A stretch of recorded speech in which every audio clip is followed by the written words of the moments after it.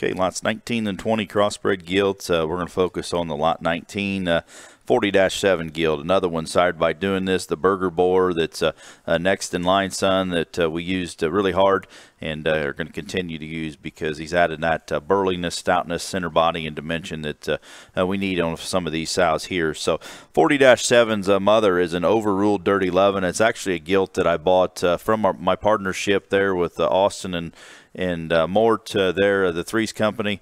Had a group of gilts there a couple years ago, and I asked if they'd price them, and I bought a couple gilts, and they've sure we've got a pair of these LitterMate 15-litter gilts that have done an awesome job. Their pedigree is overruled Dirty 11. The Dirty 11 sows have done tremendous in Michigan for us, and wanted to tap into that down here in Roanoke. So actually, their Dirty 11 mother, the grandmother of this litter, is actually the mother of Kipton Edie's Calico Bear that did so well last winter there.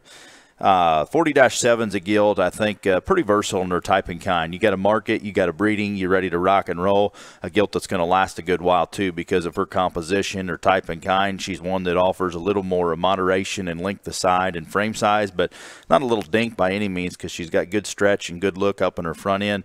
I think one that's mobile, square, really heavy structured for her particular size, and square out of her hind end. One that I think is going to be easy to maintain. You can stretch her, you can make her go. Probably, you know, if you needed to, maybe potentially could get into that February, March setting, just depending on what you're wanting to do. But she offers the extras and a really neat kind of a look. She's stout about her head. She's stout coming and going, and one that I think holds herself together with a great look on the side profile. Lot 20 is going to be 49-17, another gilt sired by doing this. And she is short underline. If anybody knows our notching, she's a -17, so she is short on one side. Just want to be transparent. Don't think it necessarily affects anything. Just want people to know what they're buying. Sired by doing this back on a Dirty Secret Duke. This mother actually originated from Mox there. We bought a couple years ago. Her mother is actually the mother of McKenna's Roar gilt, and my oldest son, Brantley's gilt. Got a pair of gilts there that dominated and did awfully well. The Roar gilt dominated the state of Ohio in terms of jackpots, and she was 6th overall at their state fair. Also 5th overall at North American, and then our gilt did well on the jackpot circuit. Got a piece of a division there at Expo, and then that Roar gilt we actually showed in the fall a little bit. She was reserve grant at Stock Show.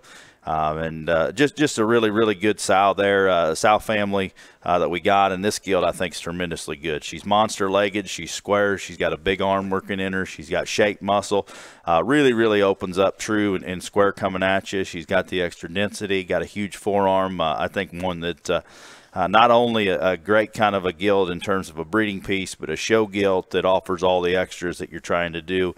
She is one that is pretty special to us, and a great kind of a pedigree we think is very predictable. But a good pair of gilts, a little different in their types, but we think all for quality in this pair of doing this gilts.